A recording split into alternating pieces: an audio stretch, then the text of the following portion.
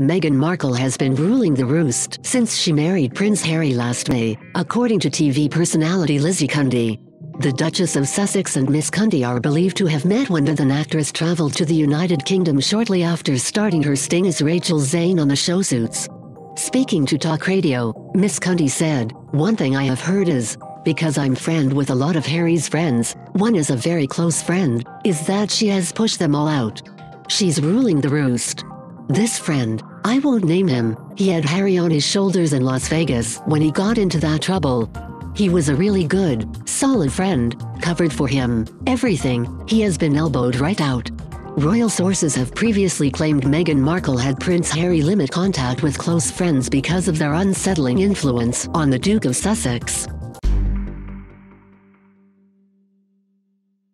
The Duchess' attention was said to have focused on childhood friend Tom Skippy Inskip, who met Prince Harry when they enrolled at Eton College in 1998.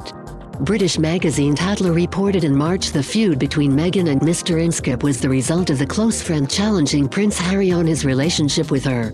The article read, "Hang out with the Clooney/Beckham/Soho house set and be assailed for being too Hollywood, for forcing your henpecked husband to abandon his old, country set muckers, including Tom Skippy Inskip, the ultra-loyal, tight-lipped Harry pal, who, it's said advised Harry not to marry Meghan and has paid the price, banishment."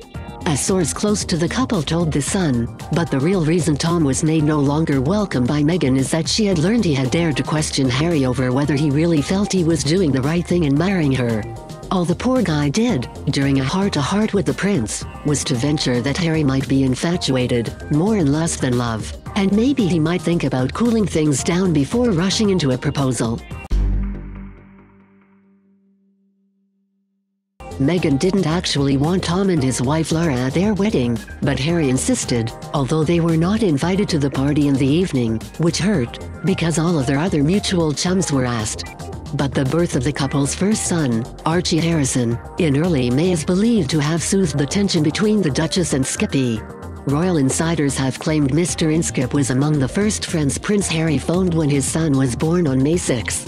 Mr. Inskip is now genuinely happy for the couple and was said to be delighted Harry included him in the celebrations for Archie's birth. The royal source said, one of the first of his old chums with whom Harry wanted to share the great news was Skippy, who was just happy to be back in the fold.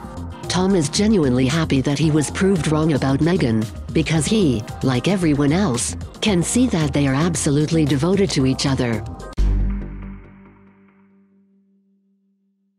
The Duchess has been plagued by persistent rumors of several feuds, including one with sister-in-law Kate, Duchess of Sussex.